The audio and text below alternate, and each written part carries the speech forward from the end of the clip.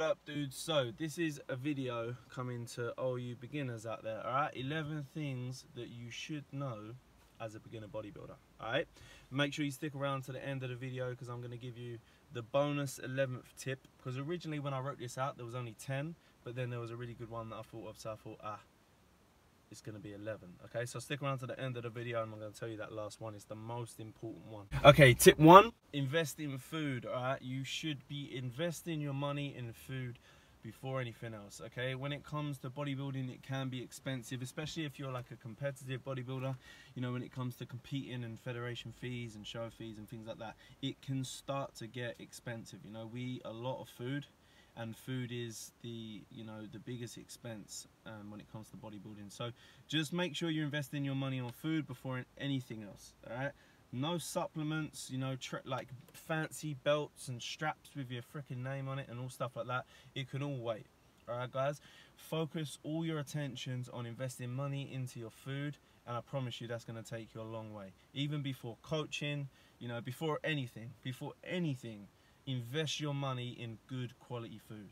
Alright, tip 2, so follow the pros. Alright, this is one of my favorite tips. Follow the pros. When I first came into bodybuilding, social media wasn't as prevalent as it was nowadays, and pretty much the only guys you heard about was the pro bodybuilders. Okay, so I think in that respect, people from my era, you know, even though I'm not old, but people from my era had a slightly advantage. A slightly advantage? That doesn't even make sense. We had a slight advantage.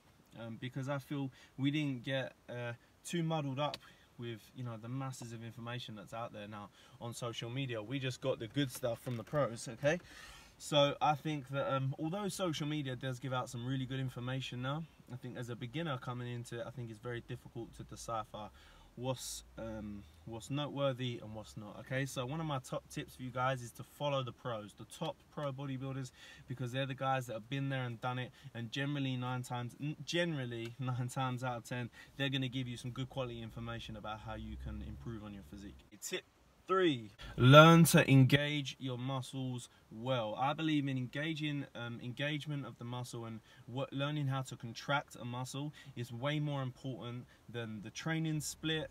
You know, even how hard you're training to some extent, because if you're not training the muscle correctly and you're not feeling what you're training, there's training hard and there's training hard with, you know, direct intensity. All right, there's a difference. Okay, so I think making sure you learn to engage muscles, that mind to muscle connection, I believe is one of the most important things when it comes to training before you move forward onto anything else with your training. Okay, so a good way you can do this is before each session that you're training a particular muscle, make sure you hit an isolation exercise and really engage with the muscle, and make sure you understand what the muscle does. Okay, simple things like how your chest contracts, you know, how your bicep contracts, and like small pieces of you know, knowing a little bit of anatomy here will help you get stuck in a book and learn some of the science behind how muscles work, you know, insertion origins and that sort of stuff. That will really help you understand how the body works, and it will definitely take you a long way in your training. I'm sweating up like a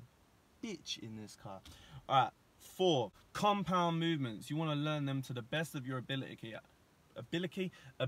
I'm not talking about you know, prioritizing compound movements, although you should, but that's another thing. I'm just talking about learning to do the compound movements well. Okay, I see a lot of guys, they're doing the compound exercises like they should be because they know that's going to recruit a lot more muscle, but they're doing them so poor, and like you need to focus on doing the compounds well before you're actually, you know, smashing all them types of big movements. You know, you need to make sure you're doing them well. You need to make sure you're doing them safely. You need to make sure you're getting the most out of them. Okay, so spend some time investing again, maybe a book or a coach or something that's going to teach you how to correctly perform the compound movement to get the most out of them. Tip 5, focus on intensity. Intensity is the key thing that's going to make you grow. Okay, intensity trumps everything. Like intensity in the gym trumps everything. I can't say that enough, guys. Before what training split you do, before what exercises you do, you know, before a lot of other stuff in the background, you know, before what supplements you take, and all this other stuff, intensity is king. Intensity will get you to grow. In the very beginning stages of my career, or my career, but you know, when I was young and I was started training, the one thing I had, when I look back now, the one thing I know I had was intensity. Okay, some people are naturally, you know, gifted with it. Some people have to learn it. Either way, that's cool, because we each have our own strengths and weaknesses, right? The guys that you don't, you know, naturally have that real bite, then you need to go and learn that. Okay, you need to go and find someone who can teach you that. You need to look at the other guys in the gym who are killing it, and you need to mimic that. You need to find that intensity. You need to find that real bite, and train really fucking hard in the gym, alright guys? Because intensity trumps a lot of things in the gym. Intensity is king. And I'm gonna stop saying intensity now, but jump on that one. Okay, number 6, create good eating habits. All right, guys, if you want to be a bodybuilder, you need to eat like a bodybuilder. All right, I'll say it again. If you want to be a bodybuilder, you need to eat like a bodybuilder, guys. So making good eating habits is a very key thing when it comes to bodybuilding as well. Something that I'm still practicing now. Okay, my consistency with my eating, in particular in off season. Since the last you know, few months that I've really focused on that, put a lot of focus into my consistency in eating. I haven't missed a meal. My physique has come up on leaps and downs. All right, guys, so create good eating habits is going to be essential if you want to be a bodybuilder, if you want to be a pro bodybuilder. Okay, tip 7. Put yourself in the correct environment, guys. Okay, being in the correct environment, I believe, is a massive bonus when it comes to training. You know, when it comes to motivation and just being around people who are, you know, into the same things as you, I think is a big bonus. So if you can put yourself in a gym that's filled with bodybuilders that want to compete, naturally you are gonna, you know, you're going to be sort of pulled in that direction. Okay, you're going to be pulled in that direction. You're going to want the same things. If you're hanging out with people who want the same things as you, then generally you're going to go that direction. Okay, tip number 8, take pictures. This is a very important tip. There's not enough people out there taking pictures because they don't want to, you know, they don't really want to see what they look like. But if you want to be a pro bodybuilder, if you want to be a bodybuilder, then you need to be making pictures. You need to be taking pictures. The heat's getting to my head. You need to be checking on your physique on a weekly basis and make sure you're progressing. Okay, this is what we do as coaches. You know, I have lots of clients, and one of the main things that I do with them is just get them to send me pictures every single week, sometimes twice or more. So taking pictures is really important. Okay, you need to make sure that you're progressing, because sometimes you might think that you're progressing, you know, you're just checking yourself out, little gym selfie here and there. You think you might be progressing, but you might not be moving forward as much as you actually are. Okay, and there might be things that you're missing, things that you're lacking, things that you need to work on. And if you don't take the pictures, you might not find that out. Alright, so take pictures. Tip 9, set goals. Alright, setting goals is huge. If you don't set goals, then really there's no means to move forward. You're kind of just like a zombie, kind of just floating around, not really knowing what to do. Okay, I've been there. You know, not having any goals, and I made nowhere near the same amount of progress as when I had a goal. Okay, so set goals, long-term goals, short-term goals, write them down, have them on your phone, have them in your, you know, a notebook at home, whatever, but write down some goals and make sure you're always progressing forward. Okay, tip 10, nearly there.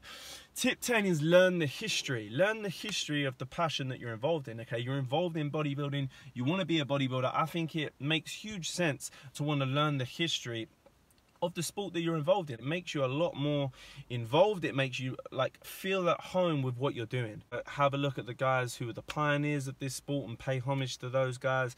You know, see how the sport came about, see the background of the sport, you know, where it originated, how it developed, etc, etc. I think learning the history of the sport as a beginner sounds weird, but I think it's quite a big thing, you know, when it comes to if your goal is to be a pro bodybuilder, you know, then dive into the history a little bit. All right, okay guys, and the last one, tip 11, the best tip is self-confidence, guys. All right, as a beginner, you're gonna come across a lot of situations where you're gonna be like, oh, can I, can't I? Look, let me tell you this, those who say they can, and those who say they can't. All right, they're both normally correct. So at the end of the day, self-confidence is key. It's going to get you so much further than any of this shit I've just said. If you believe you can do something, then you will do it. All right, guys? Don't be a victim to your genetics. Don't be fooled that it's only, you know, the most talented people that can do great in bodybuilding, because talent will fail you if you don't work on your craft. All right, guys? And if you don't have the self-confidence to push forward, you know, despite people telling you maybe that you can't, etc., you need to be the one who has it in yourself, in your heart, to tell yourself that no, I can do this, I can keep going on, I can be a pro bodybuilder. Like, it's the most important thing. Have some fucking confidence about yourself. If you don't, then you can learn it. You can read books on it, you can watch videos on it. Trust me, you can learn self-confidence. All right, guys? So if that's something that you lack, then that's something you need to work on. That's a big one. All right, people, so I hope you enjoyed this video. 11 things that you should be doing as a beginner bodybuilder. Don't forget to comment below, like, share, and subscribe to the channel, and peace.